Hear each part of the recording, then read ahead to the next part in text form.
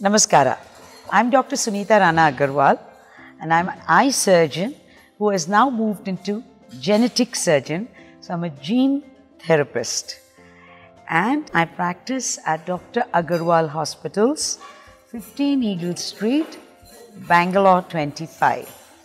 Cataract is the bane of old age. So what has been anticipated is that by the age of 60, more than 50% of our population has cataract. They would require a surgery depending upon the skills of the surgeon.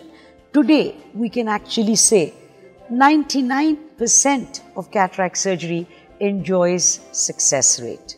However, here once again with gene and cell therapy, we've made another indentation in the world of cataract and glaucoma, as we can understand that these are progressive diseases and degenerative diseases.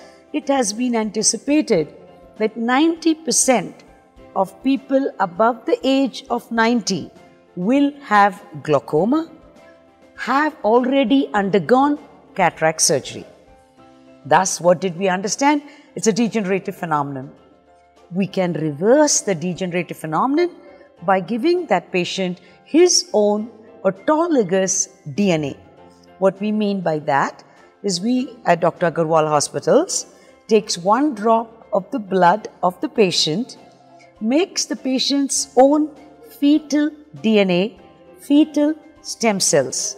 That means that DNA which was that patient's own when he was in his mother's stomach. That DNA which made that human body then can today repair that human body.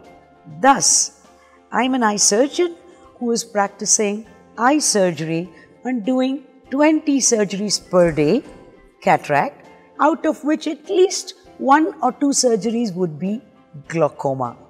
But over the last 14 years, I have done gene therapy and genetic surgery, by which in 18,000 patients over the last 14 years, I don't need to do that much cataract surgery, glaucoma surgery, not at all. We can reverse all those things by stem cells and fetal DNA coming from the patient itself. If you want to watch more of our videos, please subscribe to Doctor's Circle.